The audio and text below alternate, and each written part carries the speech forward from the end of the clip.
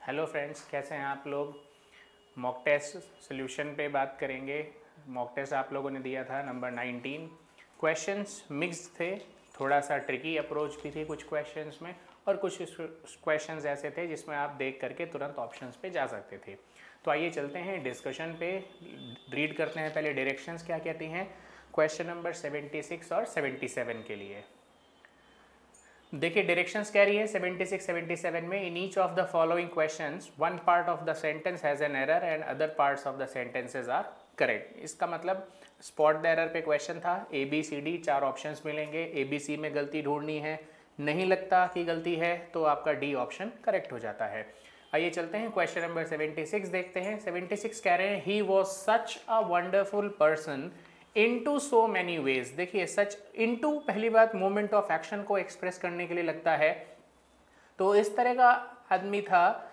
In different, इन लगता है approach के लिए, मैनर के लिए, तरीका के लिए। तो यहाँ पर पर्सन के बाद जो दिया हुआ है इनटू, ये गलत दे रखा है आपको, तो प्रेपोजिशन की एरर है। मार्क करते हैं सी को, इन लगा करके चलते हैं। 77 क्वेश्चन कह रहा है the magician place the ball underneath of his hat and made a mistake sign above it. एक छोटी सी चीज़ ध्यान रखिए, कहा जाता है कि डबल प्रेपोजिशंस का हम लोग इस्तेमाल नहीं करते हैं। यहाँ पर अगर देखते हैं तो अंडरनीथ और ऑफ दो प्रेपोजिशंस एक साथ लगा करके चल रहे हैं, तो पहली गलती तो हम यहाँ पर ले सकते हैं काउंट। अंडरनीथ का मतलब होता है किसी सरफेस जिसके साथ टच्ड है उसके नीचे, और ऑफ पोजेशन शो कर सकता है, प्रेफरेंस शो कर सकता है। तो जाहिर सी बात है उसमें हैट के नीचे रखा था अपने, तो अंडरनीथ प्रेपोजिशन को हम सस्टेन करेंगे, रोकेंगे और ऑफ को हटा देंगे। तो गलती बी पार्ट में है, ऑफ हटाइए, सेंटेंस आपका सही हो जाएगा। आइए चलते हैं क्वेश्चन नंबर 78 एंड 79 के लिए। डायरेक्शंस कह रही हैं in each of the following questions sentences are given with blanks to be filled in with an appropriate word / words. 4 alternatives are suggested in each question. Choose the correct alternative out of the 4. आइए देखते हैं question number 78 क्या कहता है। 78 कहता है अवर Nations, हमारे राष्ट्र की। नेशन में देखिए अपॉस्ट्रोफी एस लगा हुआ है, इसका मतलब आगे कोई नाउन आएगा। Into another countries war could pull us into the crisis, यानी कि बीच में अगर हम जबरदस्ती टांग अड़ाते हैं, तो टांग अड़ाने के लिए वर्ड कौन सा यूज किया जाएगा। इंटेंशन गलत हो जाएगा, परफेक्शन हो नहीं सकता, इन्वेंशन कोई हो नहीं रहा है, तो एक ही चीज़ है इंटरवेंशन। इंटरवीन का मतलब होता है बीच में किसी के लिए टांग अड़ाना, अपनी राय देना, दखलंदाजी करना। तो इंटरवीन से वर्ड बना है इंटरवेंशन। ए पर लगाइए करेक्ट ऑप्शन। चलिए चलते हैं नेक्स्ट पे, question number 79। As a fitness dash के बाद कॉमा दिया हुआ है, दीप्ति के लिए यूज किया गया है, यानी कि कोई ना कोई यहाँ पर नाउन यूज किया गया होगा। is always preaching to her friends about the importance of working out. working out का मतलब होता है जो आप जिम एक्सरसाइजेस इन पे जाते हैं। तो एज अ फिटनेस एंथुजियाज्म ये भावना होती है, जबकि इंसान के लिए यूज किया जाना है, एडजेक्टिव के तौर पे यूज किया जाना है। एंथुजियास्टिक एडजेक्टिव हो जाता है, एंथुजियास्टिकली एडवर्ब हो जाता है। तो सिर्फ एक ही वर्ड आपके पास बचता है, फिटनेस एंथुजियास्ट, जो बहुत ज़्यादा फिटनेस पर ध्यान केंद्रित करता है। तो B is the correct option. Next पे चलते हैं क्वेश्चन नंबर 80 और 81 के लिए। In the following questions out of the 4 alternatives select the word similar in meaning to the word given, यानी कि सिमिलैरिटी आपको बतानी है, सिमिलर वर्ड्स हैं, सिनोनिम बताना है। पहला वर्ड है फोनेटिक। देखिए सबको पता होना चाहिए फोन, फोन का मतलब होता है आवाज़, तो फोनेटिक वर्ड जो है वो आवाज़ से रिलेटेड है। अगर आवाज़ से रिलेटेड है तो हमारे पास म्यूट, इसका मतलब आवाज़ गायब हो गई। रेटिसेंट अलग हो गया, साइलेंट म्यूट से ही रिलेटेड हो गया। स्पोकन का मतलब होता है बोल के बताना आवाज़। तो अगर हम बात करते हैं, हमारे बहुत सारे आर्टिकुलेटर्स हैं, जहाँ पर जीभ टकराती है वहाँ से एक आवाज़ क्रिएट होती है, जिसको कहा जाता है प्लेसेस ऑफ आर्टिकुलेशन। तो फोनेटिक को हम एक्सप्रेस करेंगे स्पोकन से। D is the correct option. Next पे चलते हैं, क्वेश्चन नंबर 81 कह रहा है टू अस्टाउंड। अस्टाउंड का मतलब होता है कि कुछ भी क्लियर कट नहीं है, एम्बिगस है, डाउटफुल है, कंफ्यूजिंग स्टेट है। तो वहां पर अगर हम लेकर के चलते हैं तो बिविल्डर का मतलब होता है कंफ्यूज्ड स्टेट, समझ में नहीं आ रहा कि इधर जाना है इधर जाना है। तो अस्टाउंड का सबसे सीधा सिनोनिम अगर जाता है तो ए ऑप्शन पे लगाइएगा, टू बेविल्डर, कंफ्यूज करना। नेक्स्ट पे चलते हैं, क्वेश्चन नंबर 82 और 83 के लिए पढ़ते हैं। वो कहता है in the following question out of the 4 alternatives select the word opposite in meaning to the word given. अब आपको ऑपोजिट्स बताने हैं। डिसडेन, देखिए disdain, antipathy, admiration, डेरिशन, scorn, 4 words हैं। कई लोगों को डिसडेन का मतलब नहीं पता होता है। डिसडेन का मतलब होता है घृणा करना, लोथ करना, हेट करना, नफरत करना। तो अब आपको समझ में आ गया होगा, अगर डिसडेन का मतलब पता है तो नीचे ऑप्शंस में अगर हम देखते हैं तो एडमायर करना उसका ऑपोजिट नजर आ रहा है, तो यहां पर डिसडेन का ऑपोजिट जो है वो एडमिरेशन होगा। B is the correct option. Next पे चलते हैं, क्वेश्चन 83 कह रहा है कैनोनिकल, एल लगा हुआ है, एडजेक्टिव के तौर पे यूज किया जाता है कैनोनिकल। आप लोगों के लिए अगर ध्यान रखना है, कैनोनिकल का मतलब होता है something which is easily accepted, आसानी से एक्सेप्ट किया गया या विश्वसनीय, ट्रस्ट किया जाता है। दोनों मैंने आपको साथ साथ जवाब बता दिया है। तो अगर देखें तो approved, official, sanction, unorthodox. Unorthodox का मतलब कई बार हम मैचेस देखते हैं, मैचेस में आता है इसने बहुत ही अनऑर्थोडॉक्स शॉट खोला, यानी कि पहले से ट्रस्टेड नहीं था, कि सिस्टमैटिकली नहीं था। तो कैनोनिकल का जो हम ऑपोजिट लगा करके चलेंगे वो अनऑर्थोडॉक्स लगा के चलेंगे। D is the correct option. आइए चलते हैं नेक्स्ट क्वेश्चन पे, क्वेश्चन नंबर 84-85 कहते हैं in the following questions out of the 4 alternatives select the alternative which best expresses the meaning of the idiom और अ फ्रेज। एक ईडियम मिलेगा आपको या फ्रेज मिलेगा, उसका आपको मीनिंग बताना होगा। आइए चेक करते हैं क्वेश्चन 84 को। 84 कहता है इट गोज विदाउट सेइंग। देखिए ये इट गोज विदाउट सेइंग जब आप नेट पे सर्च करते हो तो अलग अलग जवाब मिलते हैं इसके। इट गोज विदाउट सेइंग का आसान सा मतलब ये होता है कि आपने किसी के लिए कुछ काम किया और आप एक्सपेक्ट करते हैं कि आपको कुछ वापस मिलेगा, तो वो कहता है हाँ तो परेशान मत हो, जो तेरा शेयर है वो तेरे को पहुंचा दिया जाएगा, तुझे बोलने की जरूरत नहीं पड़ेगी। ये है एक इंग्लिश में idiom, it goes without saying. सही ऑप्शन अगर हम देखें तो साइलेंटली बियर द इनजस्टिस गलत हो जाएगा। Something which is implied to be obvious, very good, this is the correct option, जो कि होना ही होना है, आपको बोलने की जरूरत नहीं पड़ेगी। तो बी सही जवाब है यहां पर। क्वेश्चन 85 पे बात करते हैं, to late someone of, to late someone fall गलत हो गया, to leave someone in his present state, to realise या to release someone from blame. अब इसमें देखिए टू लेट समवन ऑफ का असली मतलब ये होता है कि किसी को बिल्कुल भी पनिशमेंट ना देना या थोड़ी सी डांट डपट करके उसको छोड़ देना, उसे कहते हैं टू लेट समवन ऑफ। जैसे हम जा रहे हैं, पुलिस वालों ने कई बार चेकिंग के लिए हमसे कुछ मांगा, हमारे पास शायद ही एक आध पेपर ऊपर नीचे है, तो कई बार वो हमको क्या करते हैं, स्कोल्ड करते हैं, हल्का सा डांटते हैं, बट पेनल्टी हमसे नहीं भरवाते हैं, चालान हमारा नहीं करते हैं और हमको लेट ऑफ कर देते हैं, जाने देते हैं। तो इसका सबसे इजीएस्ट ऑप्शन जो लगाइएगा वो ये लगाइएगा, to release someone from blame. Blame है या फिर उसको छोड़ दिया गया है, तो सी इन ऑप्शंस में करेक्ट जवाब जाएगा। नेक्स्ट पे चलते हैं, क्वेश्चन 86 और 87, improve the bracketed part of each sentence. अब आपके पास सेंटेंस इंप्रूवमेंट पे क्वेश्चन आया हुआ है, may be they has had a fight. एक छोटी सी बात, मे बी दे लगा हुआ है, दे के बाद है हैज, तो पहली गलती तो आपको समझ में आ गई होगी कि दे एक प्लूरल सब्जेक्ट है और दे के साथ हैज नहीं आ सकता है, हैव तो आ सकता है। अब हम अपने ऑप्शंस देखना शुरू करते हैं। वर हैड, अब अगर वर लगा है तो हैविंग होना चाहिए था, तो पहला ऑप्शन गलत, वॉज हैविंग गलत, वर हैविंग यहां पर हो गया एक ऑप्शन। क्यों? प्लूरल चलेगा तो हम हमारे पास हैव लगा सकते हैं और वर लगा सकते हैं, और अगर वर के बाद जा रहे हैं तो आईएनजी फॉर्म लगी हुई होगी। तो अगर देखते हैं इन सेंटेंसेस को ध्यान से और ऑप्शंस को देखते हैं तो वर हैविंग सी सही जवाब है हमारा, करेक्ट ऑप्शन। नेक्स्ट पे चलते हैं 87, we would not want them to think we doing anything immoral. Doing को ब्रैकेट में कर रखा है, डूइंग की आपको पास्ट फॉर्म, प्रेजेंट फॉर्म ये चेक करके सही जवाब लगाना है। वुड से शुरू कर रखा है, पास्ट में लेकर के जा रहा है सेंटेंस, ध्यान दीजिएगा। ऑप्शन वी के साथ वॉज डूइंग हो नहीं सकता, डन हो नहीं सकता, क्योंकि डन थर्ड फॉर्म है, डिड होता तो हम एक बार को समझ सकते थे पास्ट में। तो एक ही ऑप्शन बचता है हमारे पास, वर डूइंग, और वो बी है, तो सही जवाब बी को लगाइए। नेक्स्ट पे चलते हैं, ये क्वेश्चन नंबर 88 और 89 कहता है in the following questions out of the 4 alternatives select the alternative which is the best substitute of the words और अ सेंटेंस। यहां लोगों को गलतियां लगी होंगी, समझ में नहीं आए होंगे, तो आइए चेक करते हैं क्वेश्चंस क्या हैं। क्वेश्चन है 88 एक्सेसिवली लेंथी स्पीच, जरूरत से ज्यादा। अब इसको हम क्या कहते हैं? जब कभी भी आप कस्टमर केयर पे कॉल करते हैं तो कहते हैं हिंदी में जानकारी के लिए 1 दबाएं, to continue in English press 2, फिर वो आपको और ऑप्शंस बताते जाते हैं, यानी कि वो बहुत लेंथी प्रोसेस होता है उनका, जब तक आप कस्टमर केयर एग्जीक्यूटिव से बात नहीं करते हैं। उसको कहा जाता है वर्बियाज। तो सही जवाब यहां पर आपको होगा एक्सेसिवली लेंथी स्पीच को वर्बियाज बोला जाता है, तो B is the correct option. Next पे चलिए, क्वेश्चन 89 कहता है एन ऑर्नामेंटेड स्टाफ। देखिए यहां पे स्टाफ में लोग कंफ्यूज हो गए हैं।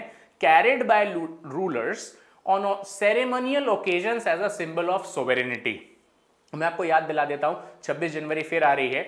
जब परेड होती है तो आपने देखा होगा कुछ लोगों को जो आगे एग्जेक्टिव्स होते हैं, जो लीड कर रहे होते हैं, उनके हाथ में एक रॉड टाइप का स्ट्रक्चर होता है और वो उसी को लेकर के चलते हैं। हिंदी में उसको राजदंड कहा जाता है। तो वो जो रॉब टाइप का स्ट्रक्चर होता है उसको भी स्टाफ बोला जाता है। तो आप यहाँ पे डिवाइस समझ लीजिए, स्टाफ समझ लीजिए या रॉड समझ लीजिए, तीनों का मतलब सेम है। स्टाफ में कंफ्यूज मत होइएगा।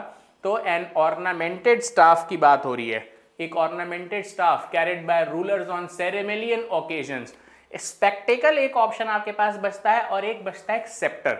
बाकी बी और डी ऑप्शन आपका गलत हो जाएगा। तो सही जवाब है स्केप्टर, SCEPTRE। अगर आप देखेंगे तो ऊपर से चौड़ा होता है, नीचे से एक रॉड होती है जिसको लोग डायगोनल तरीके से अपने सामने लेकर के परेड करते हैं। उसकी बात हो रही है ऑर्नामेंटेड स्टाफ की। तो सही जवाब सी पे जाइएगा, स्केप्टर लगाइएगा।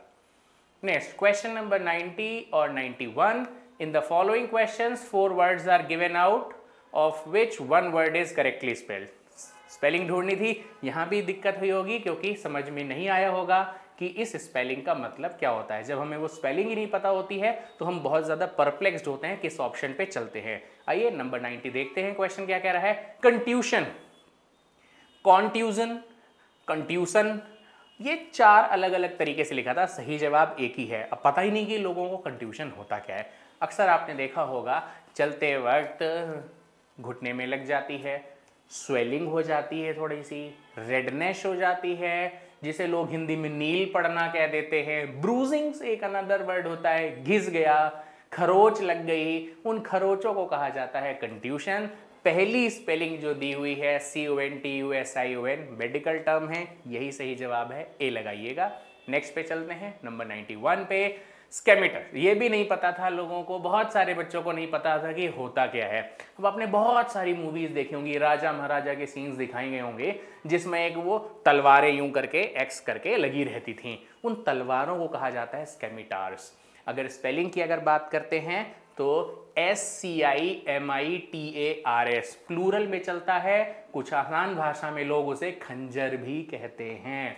तो SCIMITARS बी को सही जवाब लगाइएगा। आइए चलते हैं नेक्स्ट क्वेश्चन पे, 92 और 93 के लिए। The question below consist of a set of labelled sentences out of the 4 options given. Select the most logical order of the sentences to form a coherent paragraph. समझ गए होंगे आप, सीक्वेंसिंग करनी है। आइए चेक करते हैं क्वेश्चन क्या कह रहे हैं।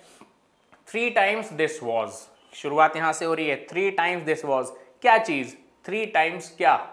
तो 3 times this was लगा हुआ है, तो 2 ऑप्शन आपके पास हैं, या तो ING होगा या तो थर्ड फॉर्म होगा। ING होगा तो एक्टिव, थर्ड फॉर्म होगा तो पैसिव। यहां पर अगर देखा जाए तो ओनली दिया हुआ है, ING नहीं मिला, शुक थर्ड फॉर्म नहीं है, दोनों में से कुछ नहीं मिला, बट रिपीटेड थर्ड फॉर्म है हमारी। तो यहां से शुरुआत करिएगा। 3 times this was repeated and each time, her bar, the earth shook with the noise that can only be compared to the deepest notes of thunder। Connection समझ में आ गया। नीचे से चले हम, R पे पहले गए, फिर Q पे गए, फिर P पे गए। अगर उस तरीके से देखा जाए RQP पे नीचे से ऑप्शन चल रहे हैं, तो अगर इन ऑप्शंस को ध्यान से देखिए तो ZYX लगाया जाएगा। यहां पर सही जवाब है ZYX, सी ऑप्शन लगाइएगा। आइए नेक्स्ट पर चलते हैं। The causes and there, simple सी बात है, देखिए शुरुआत में कह रहा है कॉजेज एंड देयर, क्या नाउन होना चाहिए ना, effects belong to the one order, they stand in same series. इनमें कनेक्शन अगर हम चेक करते हैं तो सबसे पहले z पे गए हैं, उसके बाद फिर y पे जाएंगे। तो अगर हम चेक करते हैं तो z y x, यहां पर भी उल्टा क्रम लगाना है, d is the correct option. आप शायद कंफ्यूज मत होइएगा, आपके क्वेश्चंस में x y z ही दिया गया है, जब हम एक्सप्लेनेशन दे रहे हैं तो इसमें पी क्यू आर है, तो पी क्यू आर हो, एक्स वाई जेड हो, ए बी सी हो, तो उसमें परेशान मत होइएगा। आइए चलते हैं नंबर 94 पे। A sentence has been given in active और अ पैसिव वॉइस। अब आपको 4 ऑप्शन देखने हैं, उसके हिसाब से आपको सही जवाब देना होगा। क्वेश्चन देखते हैं, the hospital was damaged by the earthquake. देखिए खुद ही पैसिव बना के दिया है, was damaged by the earthquake which caused havoc to other buildings as well. 2 जगह वर्ब आई है, एक सेंटेंस दूसरे सेंटेंस पर डिपेंडेड है, वॉज डैमेज्ड है, इसका मतलब आपको एक्टिव बनाना है। तो सबसे पहले वॉज डैमेज का क्या हो जाएगा, damage, the earthquake damage the hospital, okay. और इसके साथ दूसरा ऑप्शन भी अगर हम देखते हैं तो एंड अदर बिल्डिंग्स, तो ए में तो हमारा जवाब गलत हो गया, बी में चेक करते हैं तो इसमें भी गलत हो गया, एक ही वर्ब दे रखी है, सी में भी एक ही वर्ब दे रखी है, डी ऑप्शन एक ऐसा ऑप्शन है जिसमें दोनों वर्ब्स का जिक्र है, the earthquake damage the hospital, दूसरा besides causing havoc to other building. अगर हम कॉजिंग को हटाएंगे तो बीइंग कॉज्ड ऊपर लग जाएगा और आपके दोनों वर्ब्स का जवाब आ जाएगा, तो D is the correct option.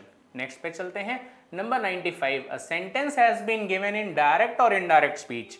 अब आपको चेक करना है सेंटेंस डायरेक्ट है या इनडायरेक्ट है और अपने ऑप्शंस सही ढूंढने हैं। तो let's see the question first. My mother said to my father, subject भी दिया है, ऑब्जेक्ट भी दिया है, सेड टू दे रखा है और फिर दिया हुआ है I am very busy now. बाहर पास्ट है, अंदर का टाइम चेंज करना पड़ेगा, बिल्कुल चेंज करेंगे। तो my mother told my father, अगर देखते हैं तो सभी जगह पर सब दे रखा है, my mother told my father, my mother told my father, यानी गलती बाद में दे रखी है। दैट लगाइए, कंजंक्शन सभी जगहों पर देखिए दैट आया हुआ है। किसकी बात हो रही है, I am very busy now. Sentence कह रहा है आई कौन है, मदर कह रही है, तो मदर के लिए रिप्लेस करोगे तो क्या हो जाएगा, तो my mother told my father that I am very busy, तो गलत हो जाएगा। शी इज यहां पर दे दिया है, देखो टाइम चेंज नहीं किया, गलती हो गई है। My mother told my father that she was very busy, now नहीं हो सकता, एडवर्ब है, टाइम चेंज करना पड़ेगा, देन लगाइए। सी में सारी चीजें दे रखी हैं आपके, पार्ट ए भी सही है, पार्ट बी भी सही है और पार्ट सी भी सही है, तो सी को सही जवाब लगाकर चलते हैं, सी इज द करेक्ट ऑप्शन। अब 96 से 100 की बात की जाए, in the following passage some of the words have been left out, कुछ वर्ड्स खाली छोड़ दिए गए हैं। Read the passage carefully and set the correct answer for the given blank out of 4 alternatives. समझ में आ गया होगा, क्लोज टेस्ट मिलेगा, पैसेज होगा, ब्लैंक्स को आपको भरना है। आइए चेक करते हैं blank. This was enough dash the book store owner turned librarian हुजैन to assess it's valuable contents. पहले मैंने कहा था एक सेंटेंस पूरा पढ़ते हैं। दिस वॉज एनफ, क्या रीजन बताना है ना, तो रीजन बताने के लिए सबसे पहले हम क्या यूज करते हैं, प्रेपोजिशन फॉर का। So this was enough for the book store owner turned librarian, जब लाइब्रेरियन बन गया था, to assess it's valuable contents, यानी लाइब्रेरी के कंटेंट्स को असेस करना। आगे चलते हैं, the preface of the book red, क्या कहता है, painters dash technical knowledge to paint but lack to understand nature. अगर देखो बट लग गया, ऑपोजिट हो गया है, यानी पेंटर्स के बाद ऑप्शन क्या दिया हुआ है, हैज, गलत हो जाएगा क्योंकि पेंटर्स दे रखा है। हैज हैड भी ऑप्शन गलत हो जाएगा, तो एक ही ऑप्शन बताया है ना, have technical knowledge to paint but lack to understand nature, understand नहीं समझ करते नेचर को। आइए नेक्स्ट ऑप्शन पे चलते हैं, नंबर 98 पर। अंडरस्टैंड नेचर, कॉमा लग गया है, इसका मतलब आगे सेंटेंस शुरू करेंगे, दे fail to create a masterpiece, यानी कि इसी वजह से, क्योंकि वो अंडरस्टैंड नहीं कर पा रहे थे, यही कारण है। तो कारण बताने के लिए हम इफ तो यूज नहीं करते, दैट भी यूज नहीं करेंगे, दिस भी यूज नहीं करेंगे, एक वर्ड यूज करते हैं कंजंक्शन के तौर पे, hence they fail to create a masterpiece. Point out Hussain adding, Hussain add करते हुए क्या कहते हैं, इन्वर्टेड कॉमा से स्टार्ट हो रहा है, all I dash in my life आएगी। नेक्स्ट चलते हैं, नंबर 99 देखते हैं। ऑप्शंस है लर्निंग, लर्न, टू लर्न और लर्न्स। हाँ जी, कह रहा है all I dash in my life is about books and from books, यानी जो कुछ भी मैंने सीखा है, यानी सीख चुका है, पास्ट में लेकर के जाएंगे।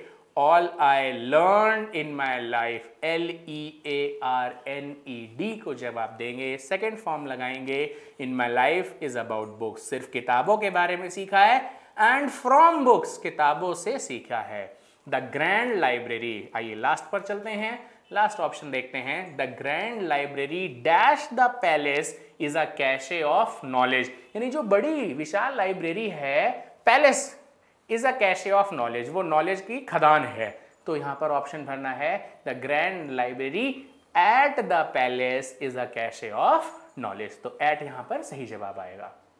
So that was all for the discussion session दोस्तों। ठीक है, अगर आप लोग अपने नॉलेज को एनरिच करना चाहते हैं, शॉर्टकट सीखना चाहते हैं, तो प्लीज़ विजिट कीजिए टॉपर्स हब पे, अटेंड कीजिए सेशंस को, और प्लीज़ डिफरेंस को इलस्ट्रेट करने में, पहचानने में बहुत बहुत हेल्पफुल होंगे। So till then, bye bye, thank you.